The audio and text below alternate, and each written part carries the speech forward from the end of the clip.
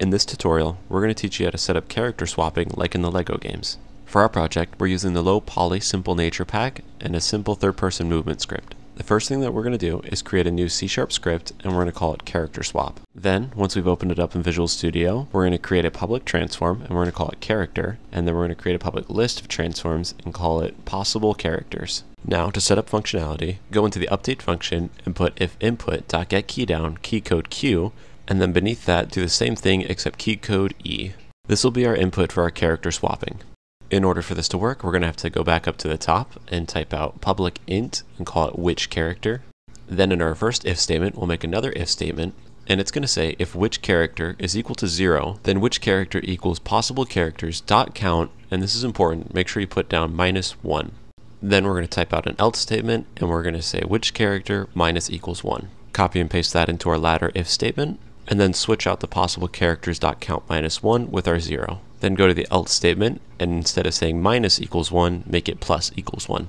And now we can cycle through all of our characters that we can swap with. Leaving our update function, let's make a public void, and we're going to call it swap. Then let's have our swap function invoked after both of our else statements. Then inside of our swap function, we're going to say character is equal to possible characters, and in square brackets say which character. Beneath that, type character.getComponent, and then we're just going to type in our third-person movement script, parentheses .enabled is equal to true. Then we're going to use a for loop in order to turn off all of the other characters' movement scripts, which, as usual, I pulled from the internet. Change it from num enemies to possible characters .count. Then in the for loop, we're going to say if possible characters at position I is not equal to character, then possible characters at position I .getComponent, third-person movement, parentheses .enabled equals false. Finally, just for a bit of safety netting, let's go up to our start function and say if character is equal to null and possible characters .count is greater than or equal to 1, then character equals possible characters at position 0. Beneath that, let's go ahead and invoke our swap function. Save that, and let's go back into our editor.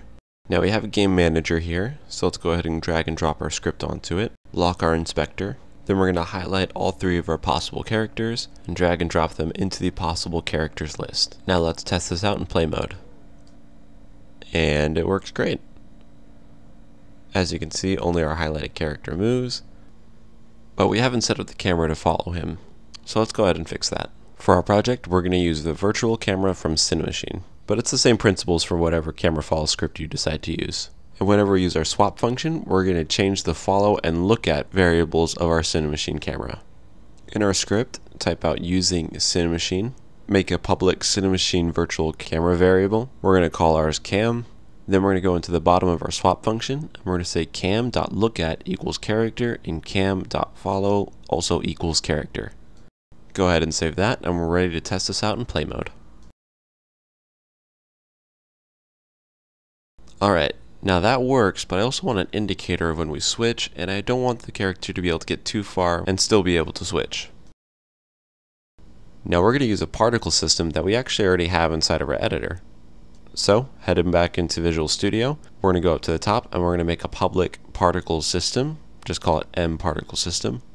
Then, beneath the second line of our swap function, we're going to say mParticleSystem.transform.position equals character.position. Beneath that, we're going to say mParticleSystem.play.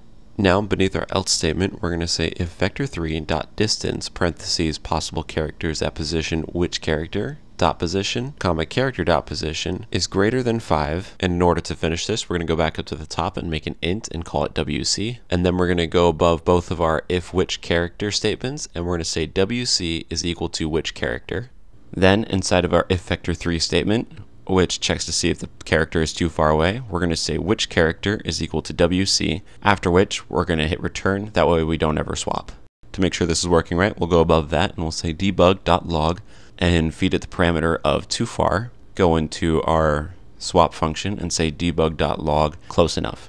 Then go ahead and copy our if vector3 statement into the other if input statement, and then we can go ahead and save this and test it out.